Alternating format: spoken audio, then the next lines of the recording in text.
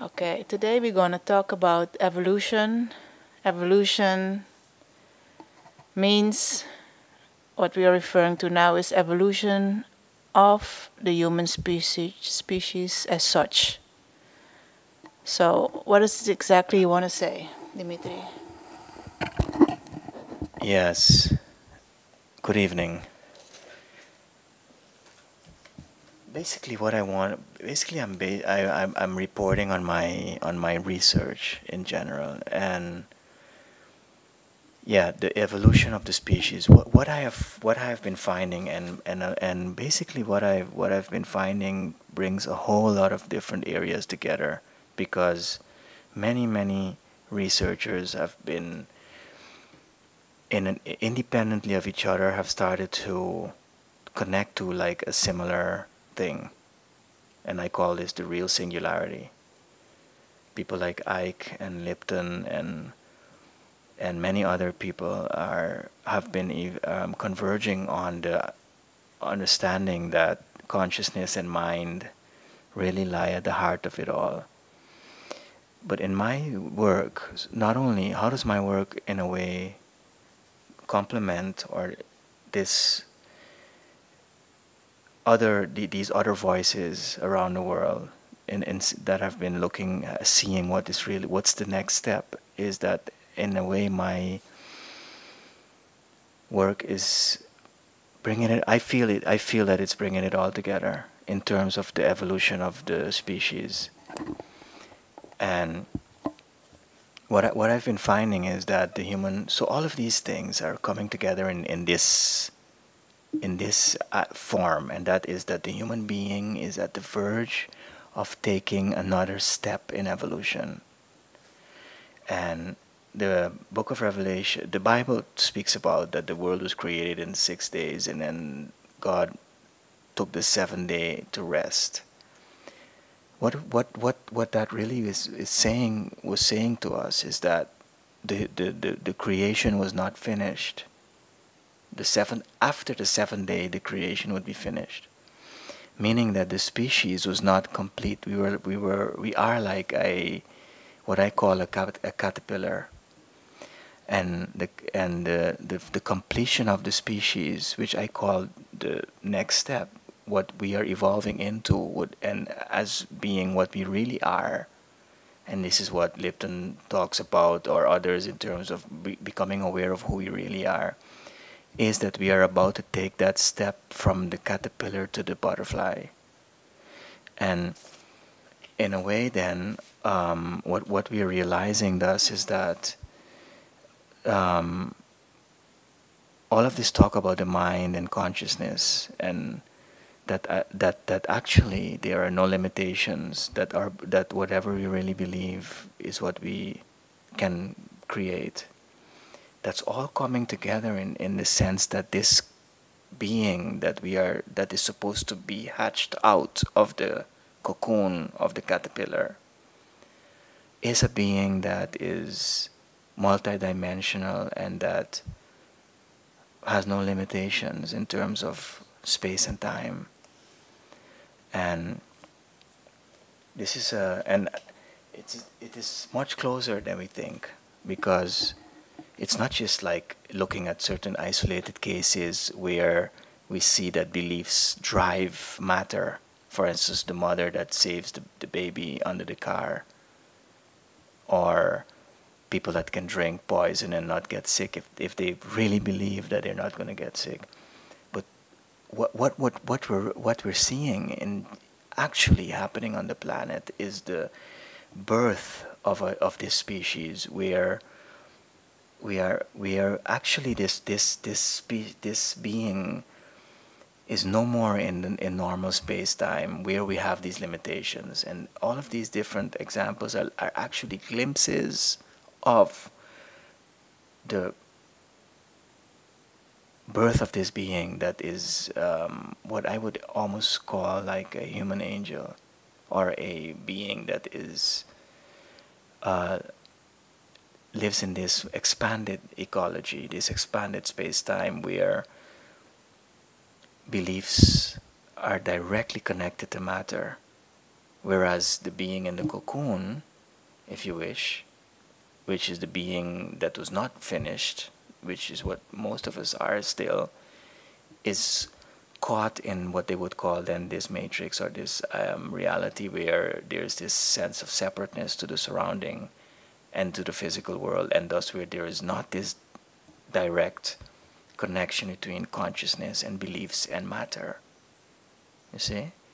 So my work actually is showing that these are not little incidental cases of where we see, as it were, the bending of space-time by a mother. So when we see a mother and a child or twins, or then we get glimpses of this telepathic bond where we see that the mind is the driver of matter. But all of this comes together in this picture of the birth of the rebirth, if you wish, of this caterpillar into the butterfly, the ending, the completion of the species. And this is the next step that we are witnessing on the planet. Okay, my question to you is now, how does this relate to singularity? Because mostly, according to me, people relate singularity to some kind of a big architect, a machine, something like that. How does this relate to singularity, this change? Yeah. Well, in a way, it is the true singularity, because what we're witnessing is that singularity is actually best understandable like this, and that is that we are people, for instance,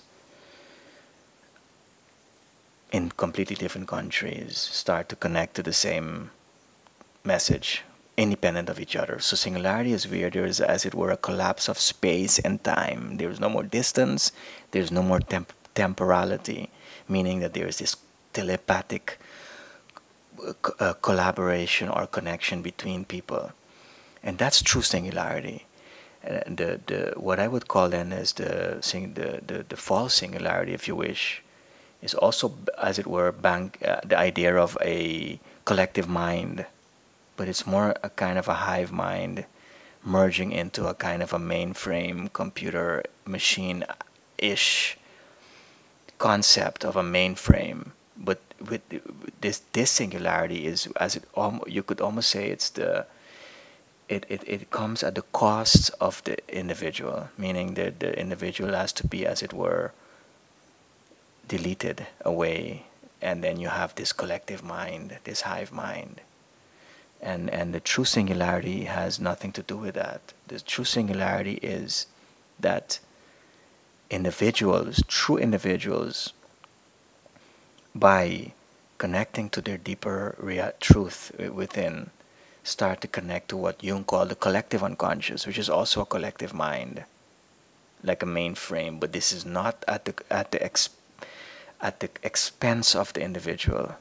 You see, then you have people like Ike and Lipton and other people speaking the same message, including myself, but we have no contact with each other. It's because we then start to connect to this deeper level of consciousness or self, which you call the collective unconscious, where you find this oneness, and this is but this is the whole different oneness.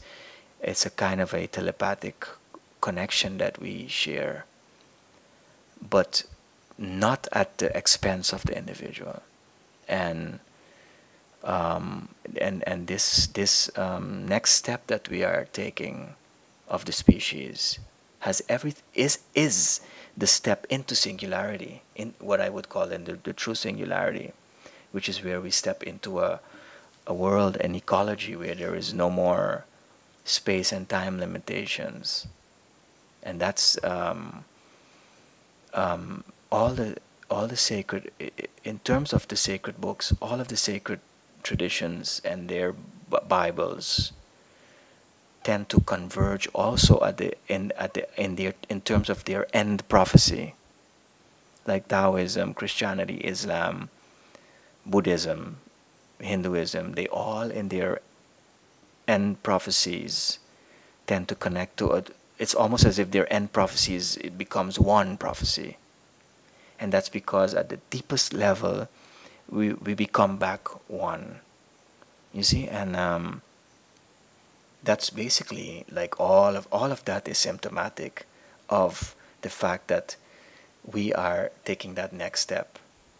Um, we are, as it were, being reborn from the caterpillar into this butterfly, into this uh, new ecology. We are in a direct telepathic connection with everything, and that's what we see glimpses of that now in terms, for instance, of mother-child relationships,